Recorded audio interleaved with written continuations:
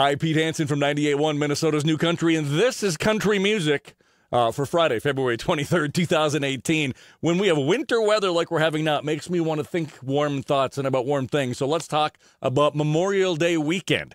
The Indianapolis 500 scheduled to take place on Sunday, May 27th. That's the Sunday before Memorial Day. The day before the Indy, Sam Hunt is going to play at on Saturday, May 26th at the Indianapolis Motor Speedway, part of the pre-race festivities. By the way, I went to the Indianapolis 500 in 1997. It was awesome. And if you could go see Sam Hunt, too, all the better. There's tickets available, I'm sure. You can get more details and more country music news and everything else online at minnesotasnewcountry.com. You can also download our mobile app and have it all just appear magically on your phone. Get that in the App Store or Google Play for free. And as always, why don't you subscribe to our YouTube channel right down there in the corner, and then you'll know when we have more country music news that you just gotta know.